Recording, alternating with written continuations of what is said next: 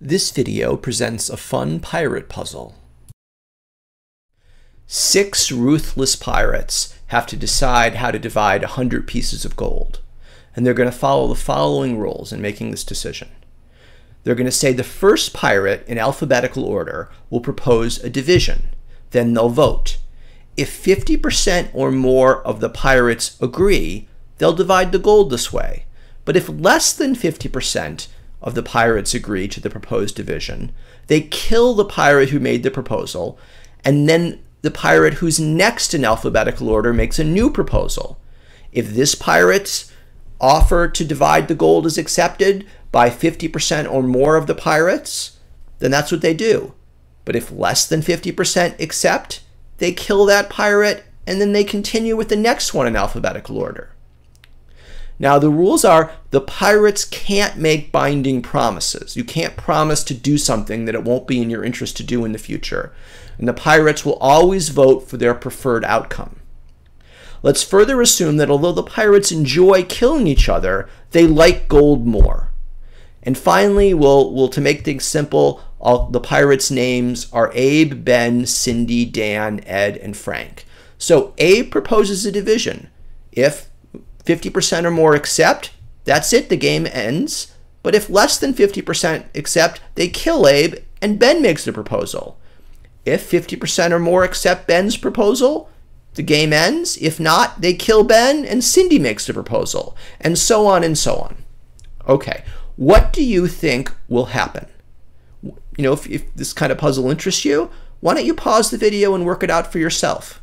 And this, by the way, is a big hint on the next slide. If you just want to watch the next slide and then decide for yourself, that would be okay too. A big hint to solving this puzzle is that you should solve backwards. First, assume that 5 pirates are dead, just 1 is alive. What should he propose? Then assume there are 2 pirates that are alive. What will they do, taking into account what will happen if one of the 2 pirates there dies, and so forth until you're at the very beginning of the game. So let's imagine that 5 of the 6 pirates have died, and only Frank is left. What should Frank do? Well, it's easy. Frank should propose that Frank gets 100 pieces of gold. There's only 1 pirate left, so Frank is the only one who gets to vote, and he'll of course vote in favor. So if there's only 1 pirate left alive, that pirate says, I get everything, and he'll agree. So this is important because Frank now knows what happens if every other proposal gets rejected. If the 5 other pirates make proposals and these proposals get rejected, Frank knows he'll be in the situation where he gets all the gold. All right, now what if 4 pirates have been killed and only 2 are left, Frank and Ed? What should happen? Ed makes a proposal. Well, the rules of this game are you only need 50% or more to accept a proposal. So Ed knows that he really only needs his own vote, because if he votes yes and Frank votes no, the proposal passes. Just, you know, we have the arbitrary rule, you only need 50% to accept. So Ed, knowing, hey, you know, I only need my vote to win, I'm going to vote that I get everything. Frank won't like it, but by the rules of this game, he can't do anything. So if we get to the situation where there are only 2 pirates left, Ed will vote for him to get everything, and he'll propose that he gets everything. Ed will say yes, Frank will say no, but Ed will win because you only need 50% or more. So now Ed knows if you ever get down to 2 pirates, Ed gets everything. But also Frank knows if you ever get down to just 2 pirates, Frank will get nothing. All right, now it starts to get a bit complicated if we're down to 3 pirates. We're down to 3 pirates, Frank, Ed, and Dan. And Dan is the one who makes the proposal. Now there's 3 pirates, you need 50% or more for the proposal to be accepted. So Dan knows that he needs 1 other person to accept his proposal, or he's going to die. So he really wants to get 1 other person to accept his proposal. What's the easiest way that Dan can get someone else to accept his proposal? Well, if we get to the next round, if Dan's proposal is rejected, what will happen is Ed will propose that Ed gets everything. So that means Frank knows that if Dan's proposal is rejected, Frank gets nothing. So all Dan has to do is say, Frank, I will give you 1 gold piece under my proposal. That way, Frank will say, well, yeah, I'd rather get 1 gold piece with this proposal than get nothing, which is all Ed is going to ever offer me. So Frank should be willing to accept Dan's proposal if Dan offers to give Frank anything. So Dan should give Frank the least he has to, which is 1 gold piece, and Dan will keep the other 99. Ed will, of course, vote against this, but the proposal will still pass 2 in favor, 1 against. So now everyone knows that if we make it to where only 3 pirates are left, Dan does very well, he gets 99, Frank gets just 1, and Ed gets nothing. Now let's consider what happens if we're down to 4 pirates, and Cindy's the one who makes the proposal. Well, if you've got 4 pirates, you're going to need 2 to accept the proposal. Cindy will be one of them, because remember, if your proposal is rejected, you get killed. Who can Cindy most easily bribe to accept a proposal? It's going to be Ed. Because if Cindy's proposal is rejected, then Dan will make the proposal. And remember, that was the last slide.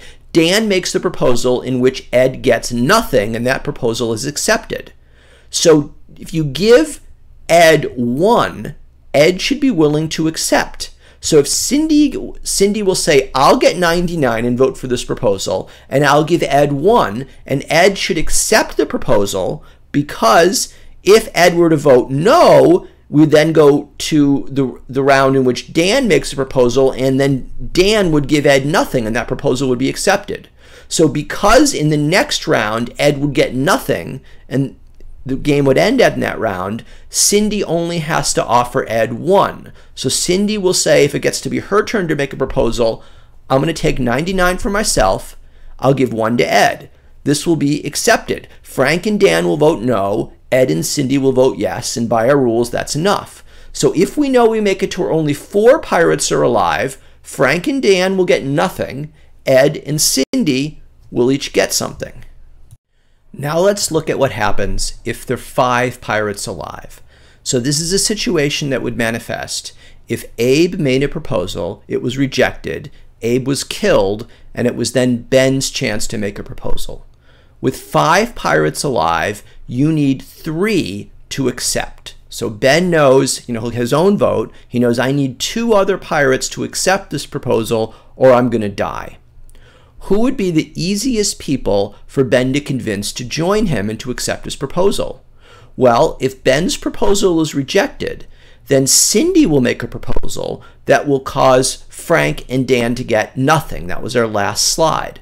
So Frank and Dan know that if Ben's proposal is rejected, Cindy will make a proposal that causes them to get nothing, and that proposal will be accepted. So Frank and Dan should be willing to accept Ben's proposal if they get any positive amount. So Ben should offer Frank and Dan 1 each. That will be enough for Ben to get 50% or more of the voters, and this proposal should be accepted.